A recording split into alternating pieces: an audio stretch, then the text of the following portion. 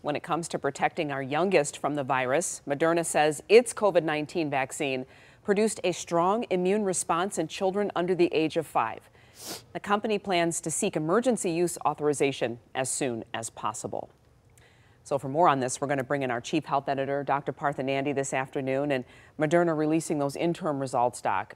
Clinical trial, what can you tell us about this? It's good news. I'm excited about it, and I'm happy to share it. And here's the thing, right? I'm happy to share it because of the fact that Moderna is now saying that, listen, our clinical trials at 6,900 kids between the ages of 6 months and 5 years. And just like adults, children were given 2 doses 28 days apart. However, the dosing amount for our youngest group of kids is much smaller, just 25 micrograms per shot. But smaller doses does not mean less effective. Interim results found that the lower dose produced a robust neutralizing antibody response, and the levels, Glenda, were very similar to the results Moderna saw in adult trials. Now, you asked how well did the vaccine protect against infection? Well, Moderna broke it down into 2 categories. For the kids between the ages of 2 and 5, vaccine efficacy was found to be 37.5, and for the little ones, aged 6 months to 2 years, the efficacy was a little higher at 43.7%.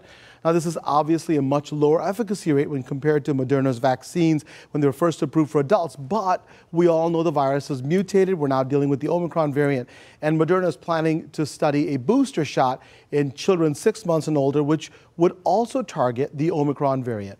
So, Doc, what about the side effects? You know, myocarditis, a big concern for many parents. We've seen it in young men. Yeah, and parents ask me that all the time. And so what Moderna is saying is this, that its vaccine is well tolerated and there were no new safety concerns.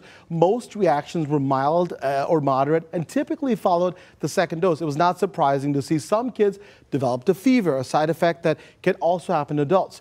About 17%, Glenda, of the kids were under 2 years of age, and 14.6% of 2 to 5 years of age developed a fever over 100 degrees Fahrenheit. Only a few kids developed a fever higher than 104 degrees Fahrenheit.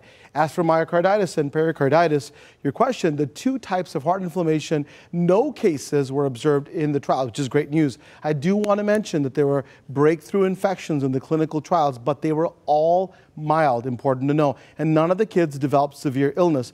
I'm super excited that Moderna is seeking emergency use authorization for the younger kids under the age of 5. To me, it's personal because that includes my 2-year-old son, Rocky.